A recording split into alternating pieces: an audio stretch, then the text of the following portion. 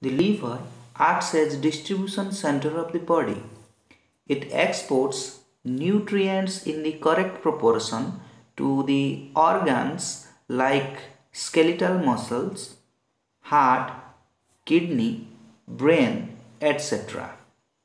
Fe ions, vitamin A are stored in the liver. The liver detoxifies foreign organic compounds like drugs, food additives, and preservatives. The detoxification often involves cytochrome P450 dependent hydroxylation of relatively insoluble organic compounds. The liver contains hepatocytes. The hepatocyte performs many metabolic functions. The fatty acids entering hepatocyte have several different fates. Some fatty acids are converted to liver lipids.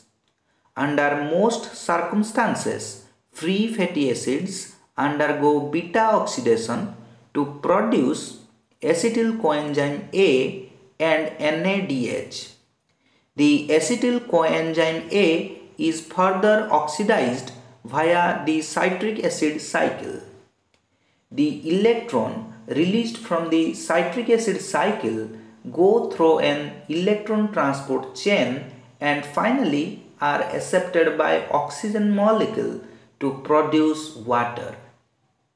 This electron transport chain is coupled to another reaction in which ADP and Pi combine to form ATP.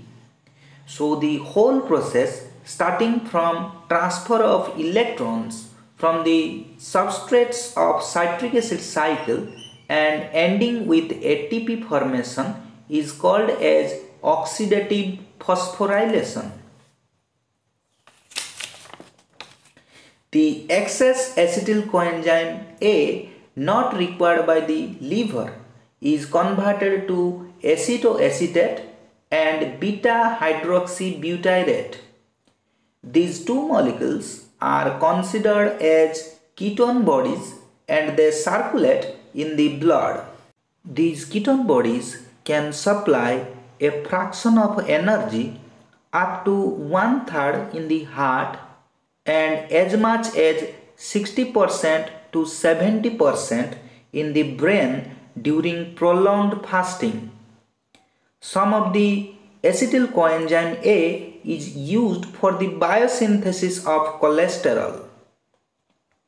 The cholesterol is required for the membrane synthesis. Cholesterol also forms steroid hormones and bile salts. These bile salts are essential for the digestion and absorption of lipids.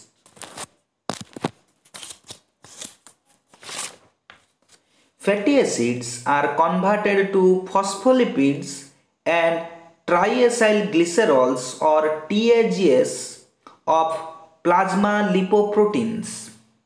Some fatty acids are transported to the blood.